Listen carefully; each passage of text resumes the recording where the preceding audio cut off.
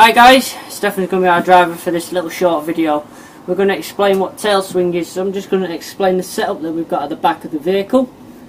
We can't show you properly because it would be on the curb side, and as you can see the curb side here, and I don't think they'd be too happy about us driving into their head.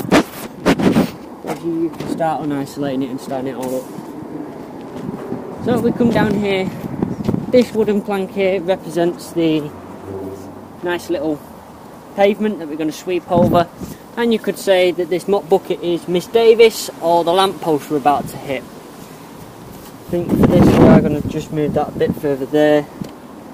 So as long as he knocks this over, he's done the right thing for this one. We have got two GoPros here so you can see how far the rear end does swing out. We've got this one here and the one just up on the roof there. So without further ado, the idiot can start it up and we can demonstrate this one. I don't think he hit it.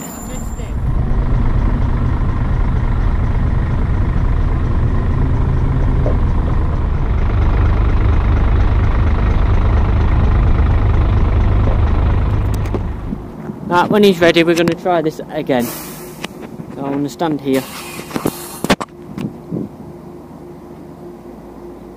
Well, let's see if he can hit Miss Davis this time. Yeah, he's hit Miss Davis. He's quite happy about that.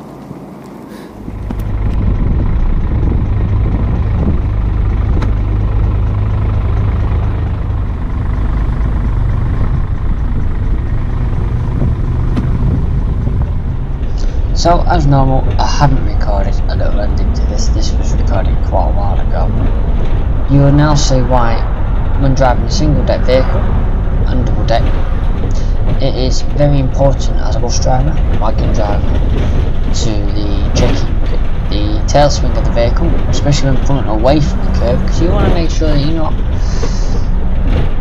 hitting a passenger or a lamp post or some railings. There's in one video on Facebook. But you want to make sure you're not going to hit anything that's going to cause damage to the bus or injure anyone. Also, whilst turning, you don't want to make sure that you want to make sure you're not going to be twatting that car at the side of you as you turn, because they will not be very happy with you. So I'm just going to leave it at that for now. I hope you found this little bit of video interesting, and hopefully it explains why we check tail swings and why it is important that car drivers don't enter the tail swing area, especially if you're taking up two lanes to turn left or right.